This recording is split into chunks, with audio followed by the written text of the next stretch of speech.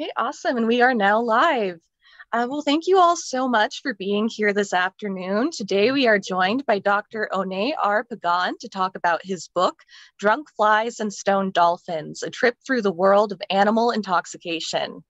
Dr. Oné Pagán is a husband and a father, as well as a biology professor, scientist, blogger, podcaster, avid reader, and author. He has published original work in various scientific journals. He holds an undergraduate degree in natural sciences and a master's degree in biochemistry, both from the University of Puerto Rico, and a doctorate in pharmacology with an emphasis in neurobiology from Cornell University.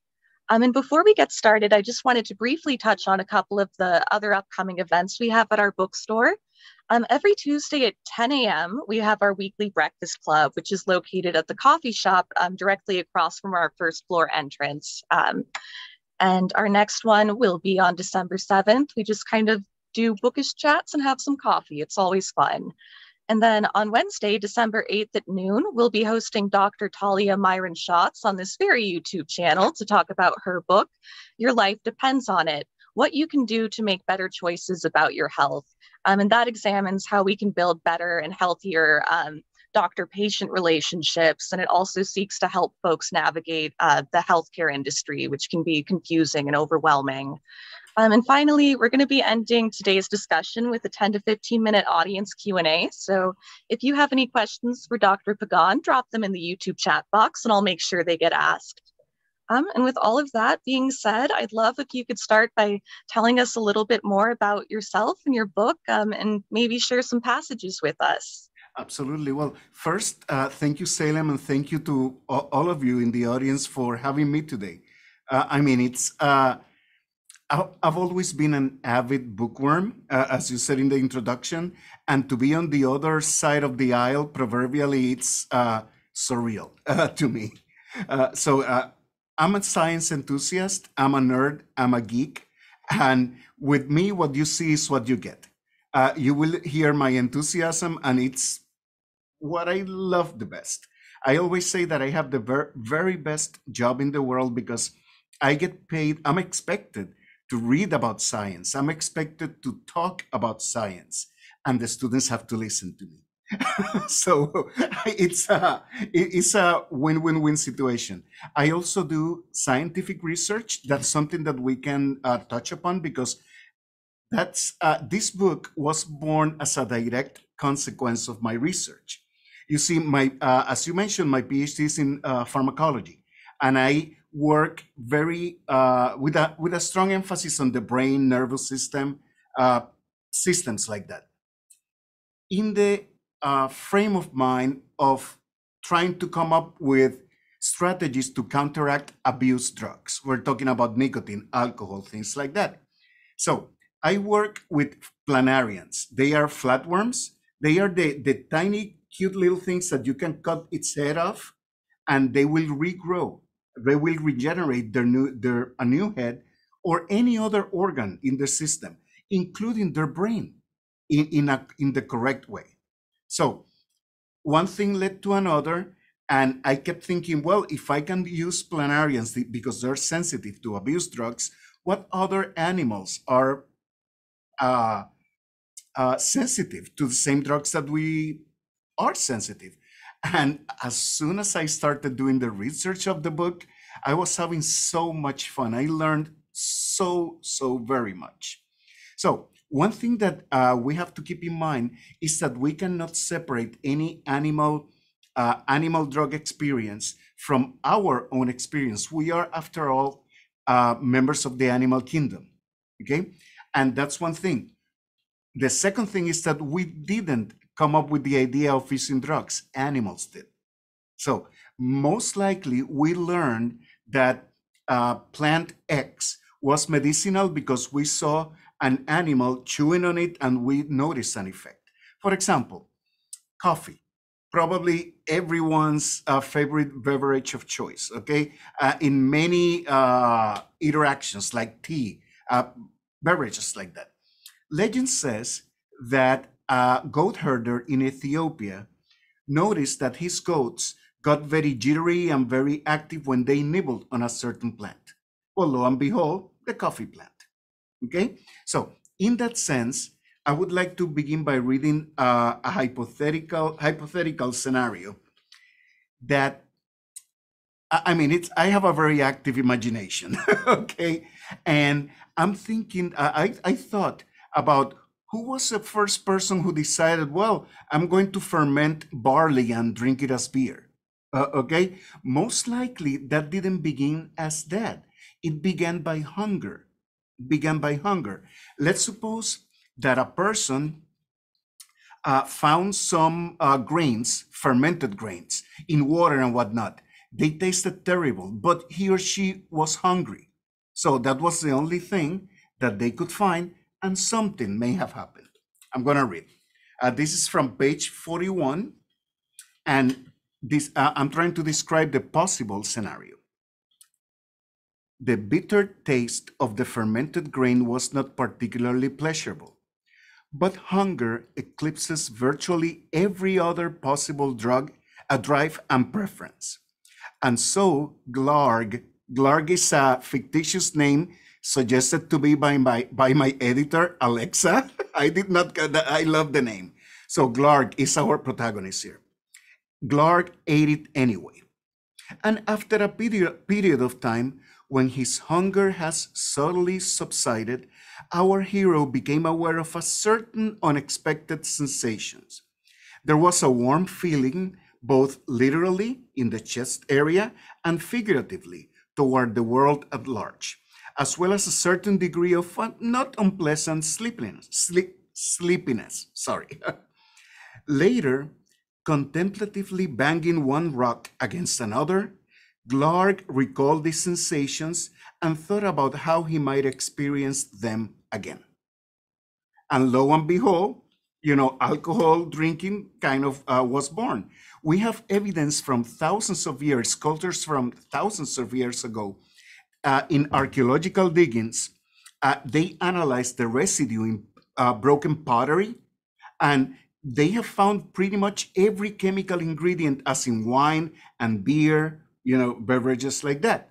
Okay, so that's one of the main ideas in that sense. It's kind of a serendipitous process, okay? Because again, we will never know for sure, but we can imagine. We can imagine. We can even imagine a scenario in which people were cold, okay? And the only kindling that they had for their fireplace was, I don't know, marijuana leaves, okay? They started burning them, and the rest is history. I want to clarify two things. First of all, I want to thank you for your patience with me. I am Puerto Rican, okay? I was born and raised in the island until I was 35, until I went to grad school. What I'm trying to say is that when I get enthusiastic, my accent gets thicker. and that's one thing that, and again, if you need me to repeat something, I'm game. Second, and most importantly, even though and I describe in the book many anecdotes in a funny, humorous way, in no way I'm mocking or making fun of somebody addicted. That's a very bad problem in society, that it's horrible at so many levels. But if we learn how to deal with these concepts, these ideas, it can equip us to find solutions. And I use humor a lot when I'm teaching. Okay, that's one of the characteristics that I am like, as it were. Yeah, well, thank you. I mean, that's so such a fascinating line of research. And I think just in this conversation, your humor really comes across. And I think that's a great vehicle for teaching people about things. And I love that about this book. Thank you. About how long did it take for you to finish this book from initially conceiving of it to publication? Well, it would have been 2 years. But it took a little longer than that for essentially the pandemic. Not only, it was from everyone's side, okay? Because again, that's another sad thing in our society right now that has caused a lot of suffering and everything, but in a lesser suffering way, as it were, everything got postponed. I was I was teaching online, pretty much like we are doing right now, with the difference that I didn't see anyone. I'm seeing you and I'm interacting with you. I didn't interact with anyone. I need the feedback, and Yeah. that was a challenge, and it was a challenge for all my students. So, short answer, between 2 and 3 years. Gotcha. And what was your research process for this book like? I mean, you have that background in pharmacology and Mhm. biology, but yeah, this seems like a pretty like specific and niche area of study. And yeah, I'd love to know like how you went about like gathering this information. Well, that's a direct consequence of my scientific training, Mm, because I'm fastidious about documenting what I say. mm, Not only because I want to make sure that somebody else didn't say it first, and I don't want to appropriate any credit, yeah. and second, I want to give my readers correct information. Can I make mistakes? Of course I can. Mhm, But what I'm trying to do in the book is that everything that I can, I documented, usually with what we call a primary literature paper, meaning a mm, scientific paper with data, statistics, and things like that. Okay. Ironically, one of the main characters in the book, the dolphins, mhm, that part frustrated me a bit. We can talk about it later, because there's so little about it. There's no actual scientific research about mm, it. It's just anecdotes so far. I'm sure that somebody's thinking about doing research, but I haven't been able to find anything like that. Other than that, I was able to find so much information. And since pharmacology is kind of my thing, I had like a leg up, mhm. as it were. I didn't have to learn pharmacology about it. Right. Funny thing is that I never took a zoology course in my life. That's my thing is biochemistry, pharmacology, neuroscience. But I love animals, Mm, and I had a lot of fun researching this book. awesome. Yeah. Um, you talk about this like in the beginning. I think it might even be like one of the chapter headings. But could you tell our audience the difference between a drug and a poison and why that distinction is important? Absolutely, it's essentially in the amount. Mm, Okay, because virtually any chemical that we can ingest, even water, okay, if we ingest it in absolutely high amounts, can poison a person. Okay, and several degrees of poison are going to depend on the physical makeup of the person. For example, when somebody goes to the hospital, one of the first things that they do is that they uh, record your weight, mhm, so they can calculate the amount of medication that you can endure. Okay, age is a consideration. A medication that could be perfectly safe for a teenager can be harmful for an elderly person. mhm, Okay, so drug and poison are relative terms. Let's go even further. Allergies. Okay, antibiotics are one of the main blessings in humanity, and yet there's many people allergic to penicillin, for instance. mhm. Okay, for a person like me, I mean, penicillin is perfectly fine. There can be an allergic person for whom penicillin would be fatal. Mm, gotcha. Yeah. Yeah. See. Would you say that, like in the cases that you've seen, is animal intoxication primarily recreational, accidental, or medicinal? Actually, it's all three. It's all three. Because, again, we have to indulge in a certain degree of speculation Mhm. in that sense, because I don't even know what I'm thinking most of the time, let alone what an animal is thinking. Okay? Because there's certain philosophers, especially one, I forget the name, I always forget it, but he proposed an idea, a thought experiment. What is it like to be a bat? Mm, Okay, so we perceive the world primarily through visual stimuli. Okay, we can hear depending on the person, we can smell depending on the person, but at least I cannot imagine how it would be to be to perceive the world by clicking and hearing echoes. right. Okay, Dolphins are able to do that with actually in an organ that they have in their forehead. They call it a melon, so that literally, and they use like sonar.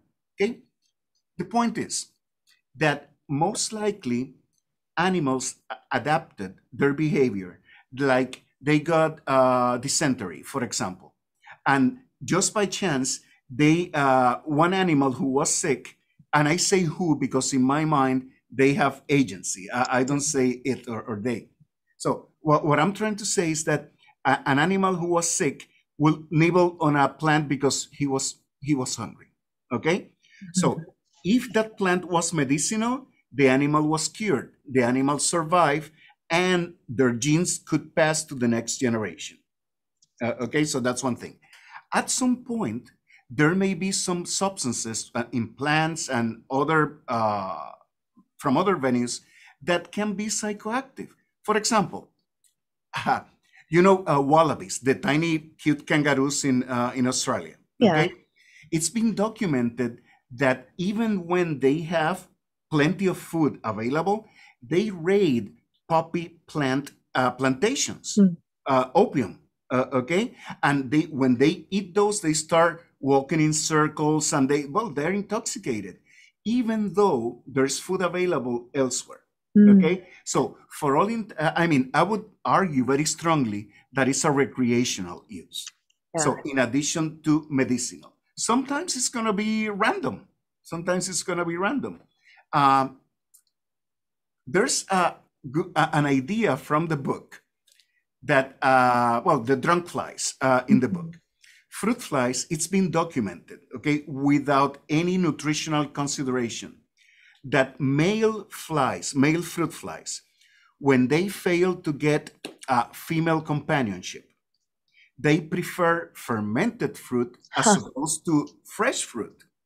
Okay, and we can joke about the person who has a broken heart and goes drinks a beer or something like that. But if it's not nutritional, what is it Right. in fruit flies? Okay, so I mean, there's every indication that the nervous system of animals and ours have many things in common. So why they can have even feelings and whatnot. People, 200 years ago, 300 years ago, they said, well, dogs have no minds and whatnot, or cats. And anybody who's ever had a dog or a cat, they know that's not true. Yeah. Yeah. And please stop me when I start talking and talking and talking, because this is what I love to do. No, it's all so interesting. I love it. Thank you. See. Like we talked a bit about how comparable a lot of like animal experience with drugs are. But are there any like highs that certain species experience that are completely foreign to us?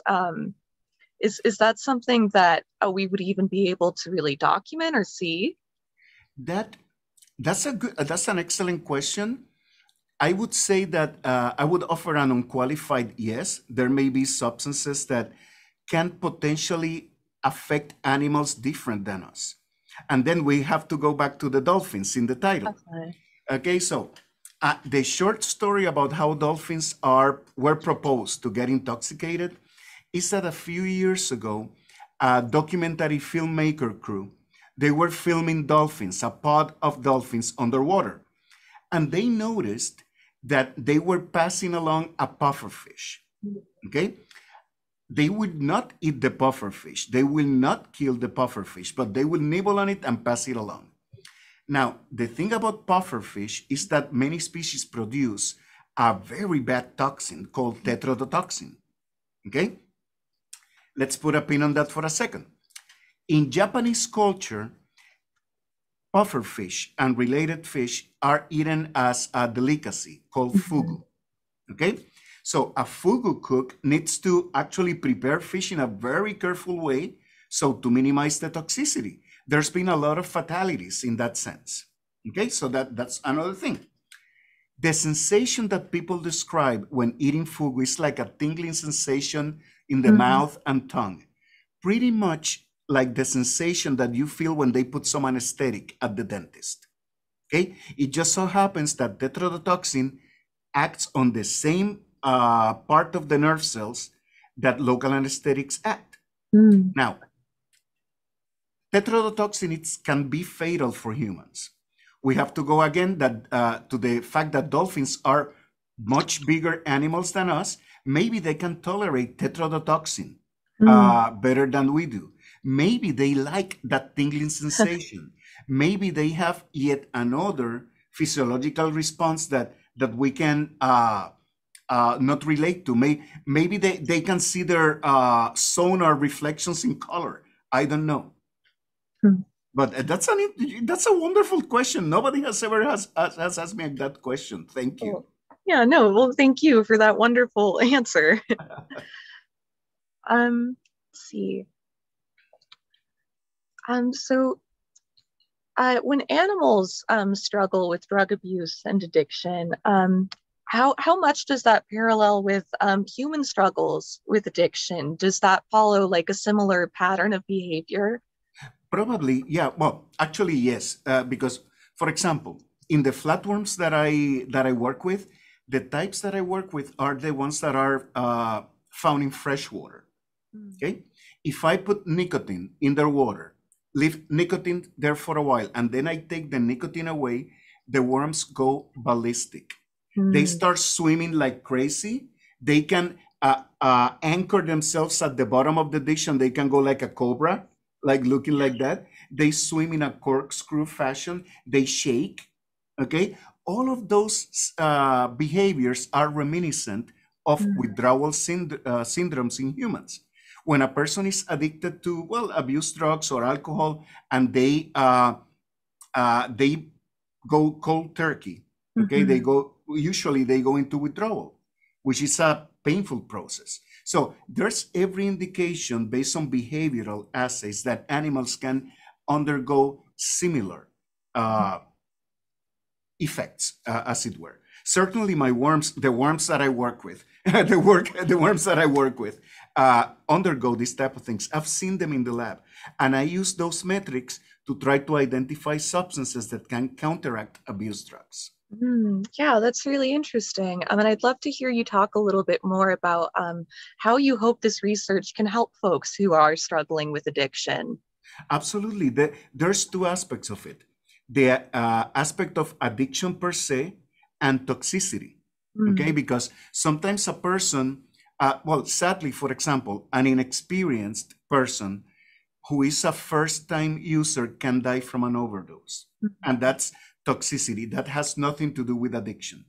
We have compounds like naloxone, I think the name is Narcan, that Mhm. when people get opioid intoxication, we can recover people from that. I mean, it's like an antidote. We Yeah. don't have that for cocaine, for instance.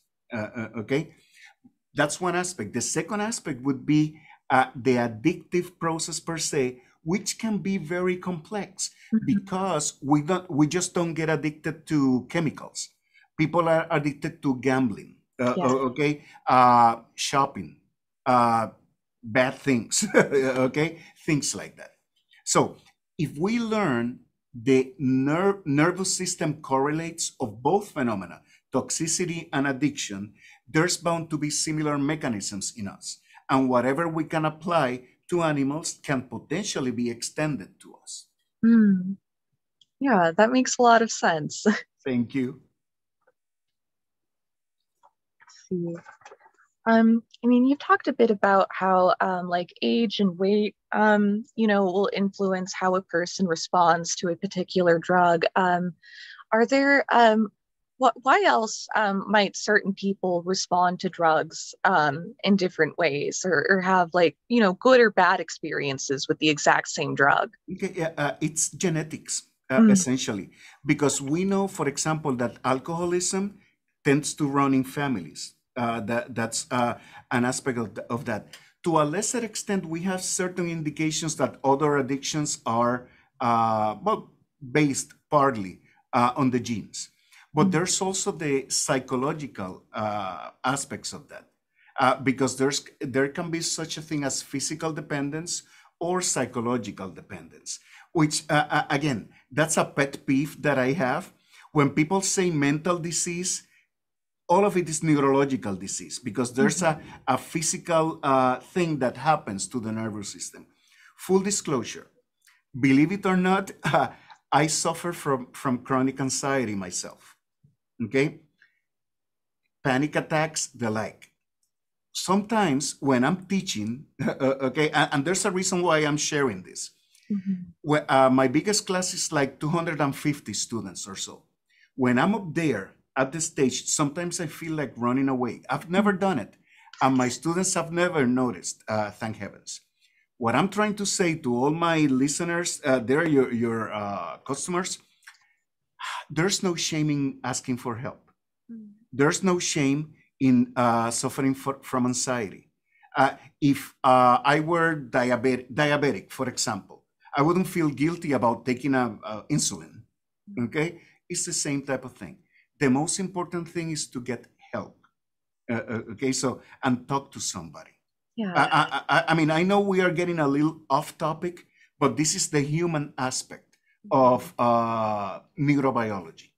And I think it is important for folks to recognize that, because so often addiction is talked about like it's some kind of a moral failing, when really it's not. Thank you. Like, yeah. So I really like that you brought that up. Thank you. Is there anything that you encountered in your research that you found especially strange or surprising, or that caught you off guard? Research in the book or research in my own research? Either.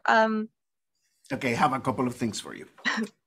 It seems to be that amphetamines can induce hallucinations in sea slugs. Huh. Okay. How on earth we can ask a sea slug whether he or she or it is hallucinating? Okay, that's a very interesting piece of work. There's a behavioral response that certain sea slugs express when they are startled, they are touched by a predator or something, they they just swim away very fast, okay? And scientists have been able to map the nerve pathways of that particular response, okay? So certain scientists hypothesized that since sometimes people get hallucinations with amphetamines, okay, that they could try to induce, quote unquote, hallucinations with amphetamines. And lo and behold, they began to get preliminary data that indicated that when they gave amphetamines to sea slug, they expressed that behavioral, they swim like boom, without any stimulus whatsoever. Okay? So that's suggestive of possible hallucinations, but that was not proof. Then again, they went further. They dissected the actual nerve pathways in the brain, and they were able to record electrophysiologically when nerve cells fired in response to amphetamine, which was indistinguishable from when the sea slug was hallucinating. Okay, you wouldn't think an animal would be experiencing something like that. A second invertebrate, and actually probably the best example, my favorite examples are the invertebrates, because they are so out of our experience. Because, I mean, it stands to reason that we can, a monkey will get addicted to a drug because, I mean, we can. But a sea slug, a planarian, and then octopuses or octopi. I recently learned that you can say octopi, octopuses, or octopods. They're equivalent. Oh, I haven't heard of that third one. That's So, I'm going to say octopi because it sounds cooler, as I wrote in the book, but we can use either word. So octopi tend to be curmudgeons. You're grumpy by nature, okay? When octopi are given the drug ecstasy, they get mellow. They get more social. Okay, just like certain humans. Okay, so that goes to what we were talking about before about how we can extend this research on animals to humans. So the responses are pretty much the same. So I would say that virtually every example of invertebrate that I was able to research, That surprised me a lot. Yeah. Oh, but there's one vertebrate that surprised me too. Koalas. Mm. Koalas. Ever since Darwin himself in the 1800s, he got letters from people living in Australia that described that they had a pet koala and they will tug on the on the clothes of the person, like, okay, give me that drink, okay, and they will drink alcohol with pleasure and they will get drunk. They will steal the tobacco pipes from the people and they will chew on the tobacco.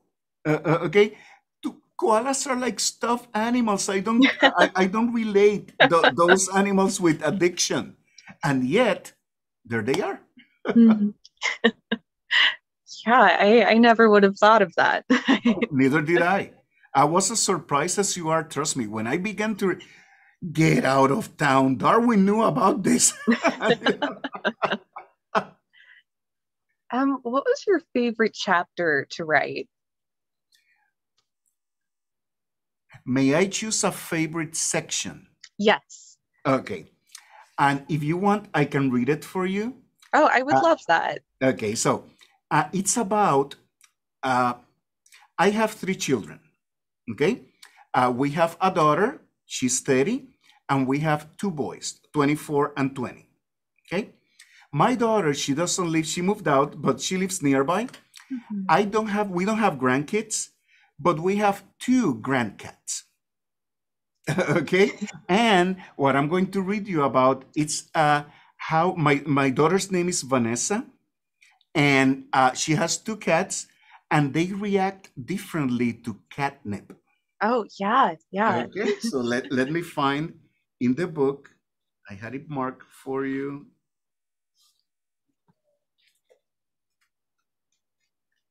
Bear with me for a second. Okay. First of all, I don't know if you can see it here. These are my grandcats. Oh, they're lovely. Yeah, yeah.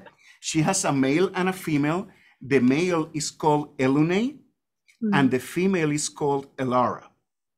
Okay, so the section in the book is on page 222, and it's titled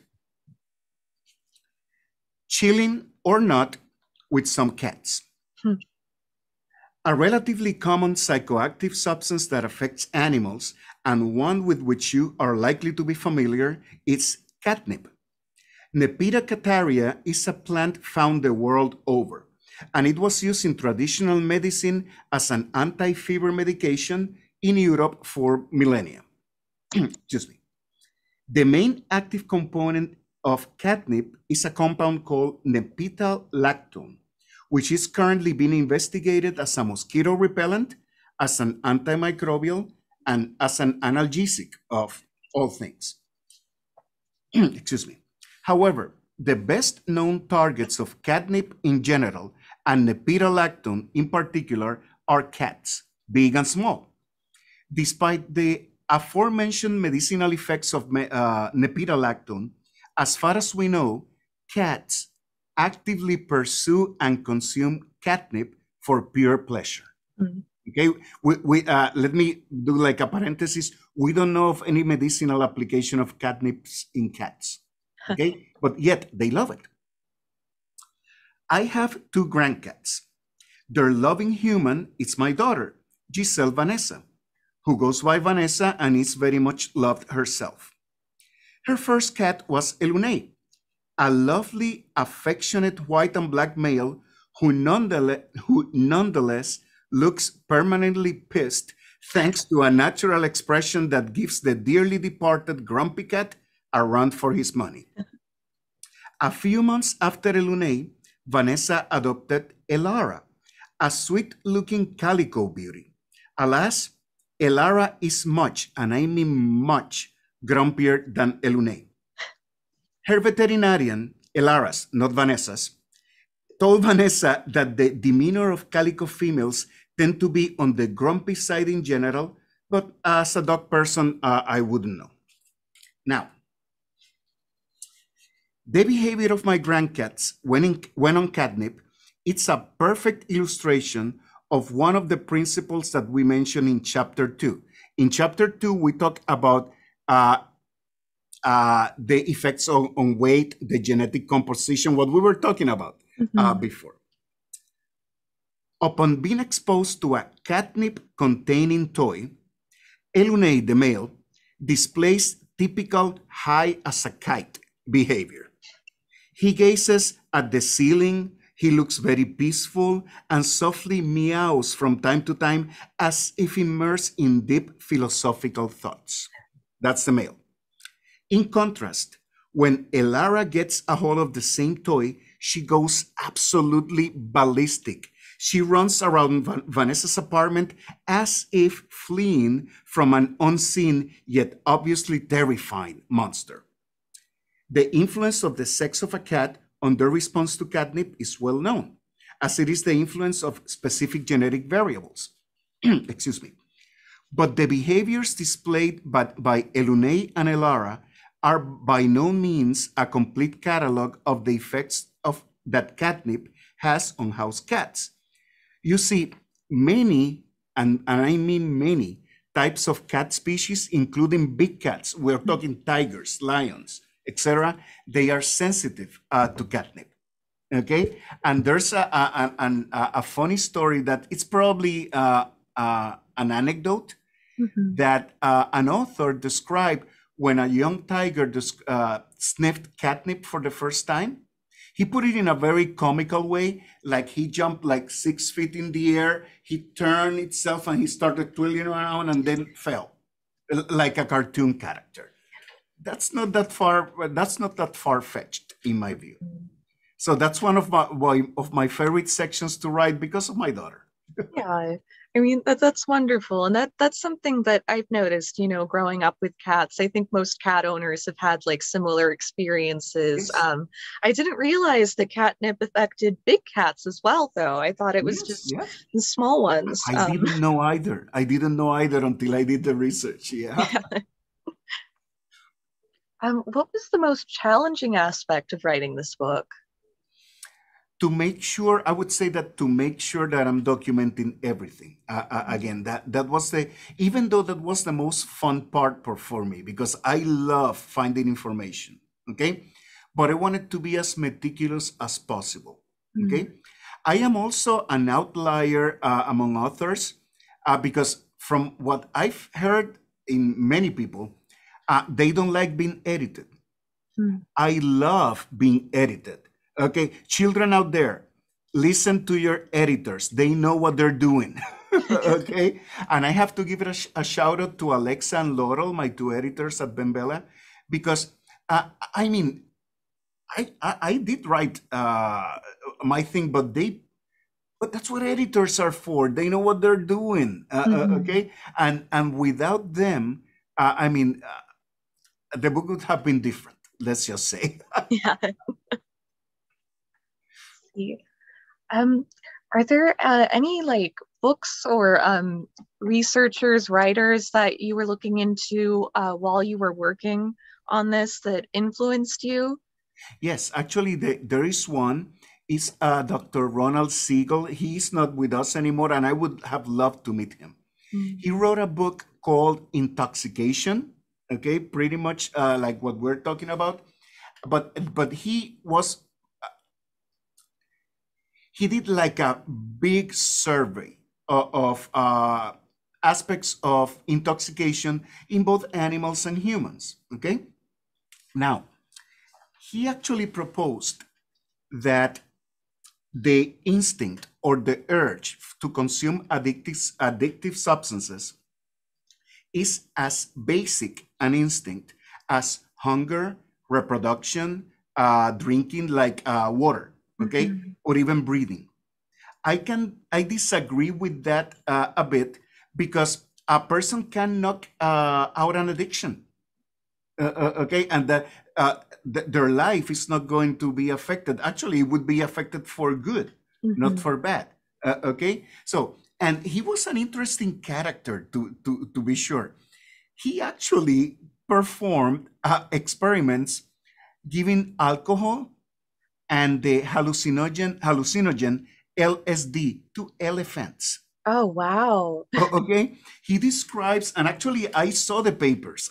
He actually described his scientific papers, and he would put with his collaborators like big drums of alcohol laced water, and he would drive it in a jeep to take it to the elephants, and then they will record their responses. That takes courage. Okay, Mhm. what's more dangerous than an angry bull elephant? A drunk, angry bull elephant. Okay. And they described that when elephants became aggressive, they stepped on the gas and got out of Dodge. And rightfully so. Mhm. There were some other less fortunate experiments when they tried to experiment on LSD with elephants. Their first subject actually died. Mm. It was an elephant called Tosco, but it's unclear whether he died from an LSD overdose or or from everything they did to try to revive him. Right. Because they injected like barbiturates, they put they threw everything, but they actually including the kitchen sink Mm. at Tosco, but he died. So, but that character, Dr. O'Brother Siegel, he wrote that. I mean, that was kind of the inspiration of the book, of my book, and I recognize it in there. And I would love, again, I would have loved to meet him. See. This is something that we've touched on a few different times throughout this conversation. Yes. You know, how we're part of the animal kingdom, our relation to it, and how much similarity there is between how we respond to substances. But just kind of going back to that, what do you think this book has to teach us about ourselves in relation to all of that? If the book were a song, okay, its refrain would be, "We are not so different from animals." Mm. Okay, so that would be one thing. Second, that we can, in that same line of thought, we cannot dissociate the stories of animals with drugs than from our story with drugs. Okay, Mm-hmm. because I mean, it's a virtual certainty that we learned it from them. Okay. Third, and I'm glad you touched upon that before, that addiction is not a moral disease. I loved that you describe it in that way, because again, it's a physiological thing. Mm-hmm. Okay, as I alluded to before, you wouldn't be ashamed to have high blood pressure. Same thing. Yeah. Okay, so and the fact that addiction is a disease, of course, doesn't excuse us from trying to cure it. Mm-hmm. Okay, or from a person to take responsibility to try to cure themselves, uh, which is possible, which is possible. So I would say that, I mean, I've come with a new appreciation for the animal kingdom Mm. and from plants. When we think about plants, okay, and that's kind of how did all of this intoxication business started, because a tobacco plant produces nicotine, which it doesn't use for anything in their metabolism. Mm. Nothing. Has no known role. Same with opiates, same with cocaine. They were initially, people think, and rightfully so, people think that they would initially evolve as insecticides. Mm. Okay, so let's suppose that we have like an agricultural pest. They start nibbling on the tobacco plant. They get not intoxicated. They get poisoned by nicotine and they die. Mm. But the same amount of nicotine that will kill a bug, us, by virtue of being way bigger, Yeah. will cause psychoactive effects as opposed to acute toxicity. Mm. So, Yeah. I mean, one of the early planarian researchers described planarians as being an endless source of fascination. Mm. And that's how I feel about animals after writing the book. Oh, thank you. And like, yeah, your enthusiasm for the subject like absolutely comes through. And I love that. It's wonderful to hear somebody talk about something that they so clearly love. Thank you. Um, let's see if we have any audience questions. Now is the time to drop them. But while we're waiting to see if we have any folks in the audience with questions, is there another passage of the book that you could share with us? Absolutely. Let me see which ones, because I've marked a couple.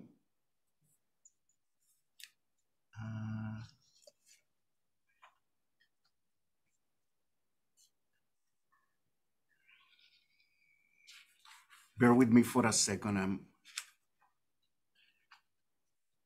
Okay. Let's see.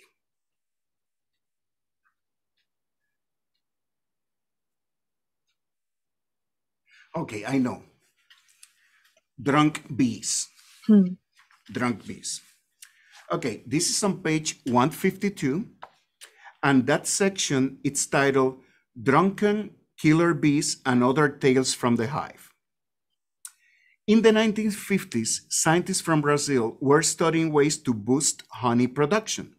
They came up with an approach that involved creating hybrids of European and African honeybee varieties, since while the former were most commonly used by beekeepers on account of their being less aggressive, the latter generally produced more honey.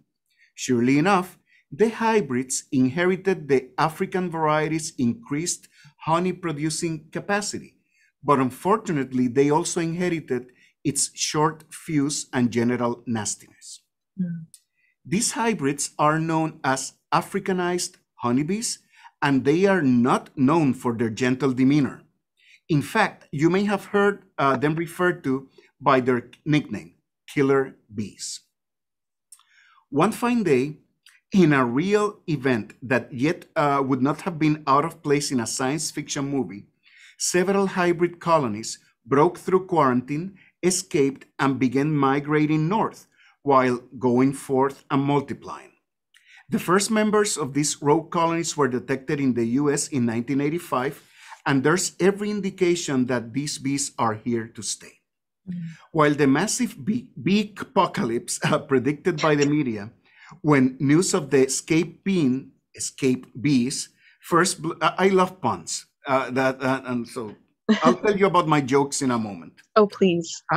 First broke, has unsurprisingly not come to pass. These bees are quite aggressive, and they have indeed killed people, not because their venom is especially toxic, but because of the viciousness of their attacks. They go after a perceived threat in mass, and continue attacking for longer than ordinary bees. Now, Dr. Charles Abramson, which I have to thank because he sent me a lot of his scientific papers on the topic, is a comparative psychologist at Oklahoma State University who has studied the effects of alcohol on bees with the objective of using them as an animal model for alcoholism. Who in their right mind thinks about alcoholism and bees? Scientists. That's who. Okay. Along with an Oklahoma collaborator, he set out to see what happens to Africanized bees on alcohol. Okay? The researchers' idea was that the link between alcohol consumption and aggressive behavior in humans is well established. It was hoped that using honeybees as an animal model might shed light on various aspects related to alcoholism, including aggression. Okay? So their idea is that killer bees are, they have a bad temper. Okay? Many people who get drunk, they had a bad temper. I mean, they were making that link. Okay, so they decided to measure a behavior that might be linked to aggression in bees, namely the extension of their stinger. Okay, so bear with me for a second. If this is a bee, this just happens to be my computer mouse. Okay, so an aggressive bee, they will extend their stinger. Okay, like, okay, I'm ready to attack. Okay, and that's the actual behavioral response that they measure. They tried to measure. There's a story about that. So the first interaction of their experiments involved harnessing individual bees. Okay, they took a bee, they harnessed with a tiny drop of glue, fixed them in place, and they administered the alcohol or regular water with a needle. Okay, like allowing them to drink from the tip of the needle. Okay, you froze, Salem. Are you there?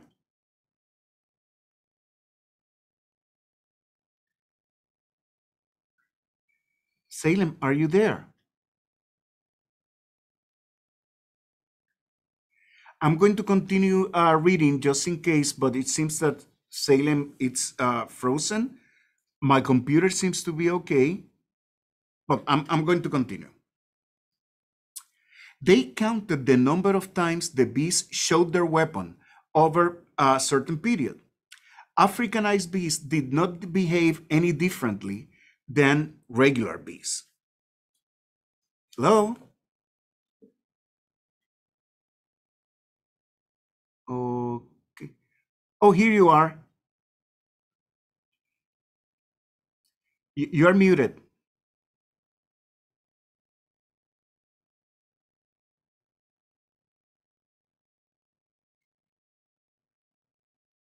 There seems to be a problem with the signal.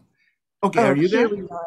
Okay. Yes, okay. Very Uh, uh, sorry about that. it's Glad that we're okay. back. It's nobody's fault. What did you miss? Where should I continue? Let's see. Got just past, you were talking about how they took a little bit of glue to stabilize the bees so they could measure the stingers coming out. Okay. So, That's the last part that I got.